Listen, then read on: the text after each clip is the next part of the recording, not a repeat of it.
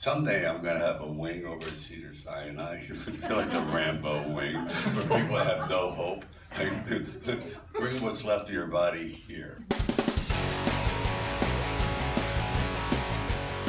Let's just talk about Gore. There's Hollywood Gore, which is like Budweiser light. Then there's the real thing. And if you study it, when you actually see what the cops go through every day, you wonder why they drink so much or take their own lives. It's so brutal. When a man is hit by a shotgun in the face, I mean, what we see is like a little nick. It's horrifying. So what you're seeing is the real deal.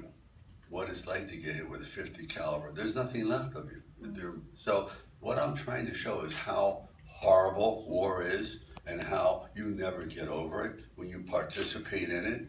And once you commit to it, you are now condemned by it. You know, it's that old thing when you revenge, dig two graves, well, you just saw it. That's what it is. But I know it's horrifying, but I don't want to fake it. I mean, if you go to a Stallone film, if you go to a Rambo film,